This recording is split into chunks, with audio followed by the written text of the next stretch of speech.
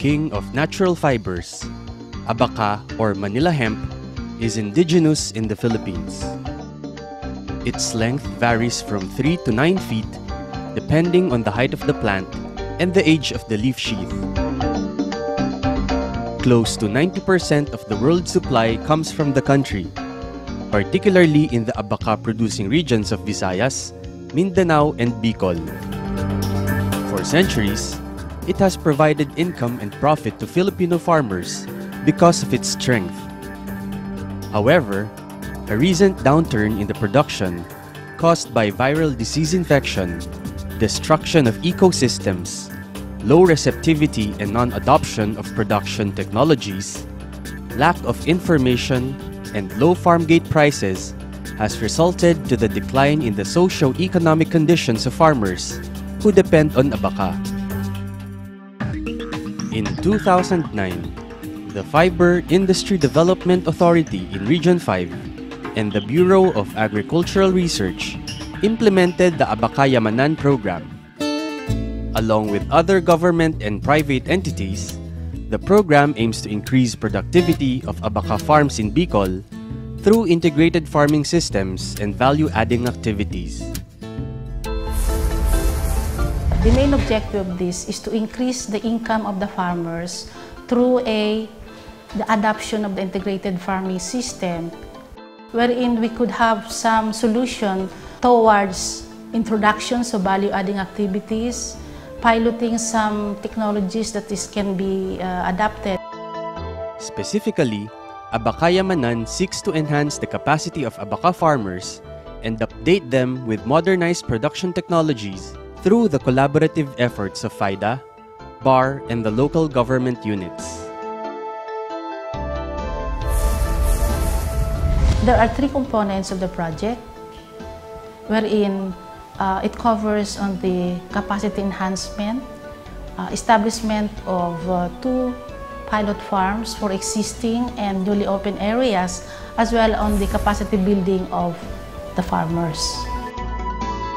With the existence of Abaca cooperatives and associations with willing and active members, Barangay Bentuco in Gubat, Sorsogon and San Roque in Malilipot, Albay were chosen as project sites.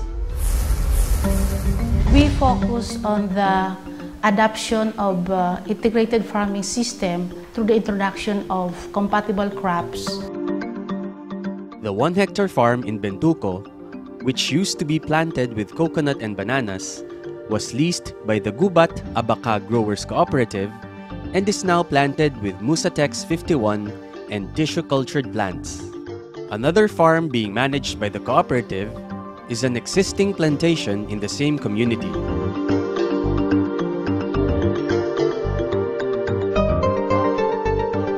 The model farm in San Roque, Malilipot, Albay is being managed by the Malilipot Abaca Planters Association. Located not far from another Abaca plantation, the area underwent the regular land preparation procedures such as plowing and harrowing and is now planted with Musatex seed pieces obtained from the FIDA seed bank. The Abaca are planted 2.5 meters by 2.5 meters apart. Diversified and integrated farming systems are being promoted to increase farm productivity by maximizing land use and resources. We adapted the integrated farming system because we would like to increase the income of the farmers while awaiting the main crop to be productive. Vegetables such as beans, pechay, squash, eggplants, and okra, as well as peanuts and other leguminous plants, are planted in between the main crops. We also have an additional source of income wherein we advocate a livelihood training, which composed of scratch making, bag making. We also introduce the raising of animals like goat in order to have an additional income to the farmers. In order to sustain production of high-quality fibers, FIDA is keen on the production of disease-free Abaca plants.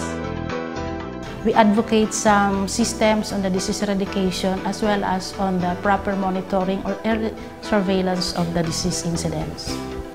For both new and existing areas, the beneficiaries were taught the proper manner of insecticidal spraying and handling of chemicals, as well as the use of organic fertilizer.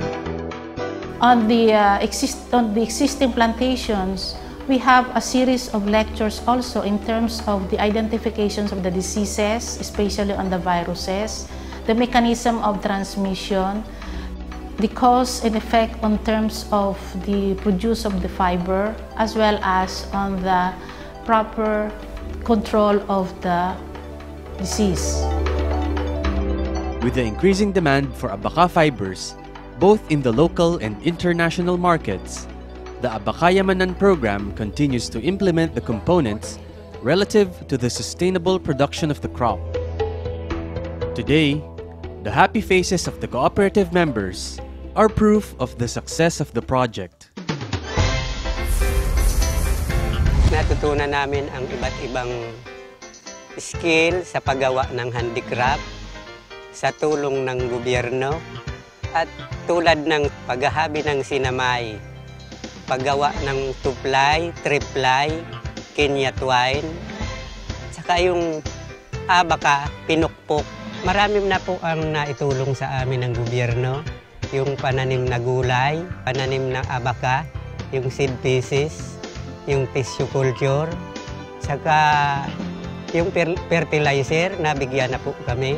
Malaking tulong po sa amin, sa aming mga pamilya na magkaroon po uli ng magandang produkto yung Abaca.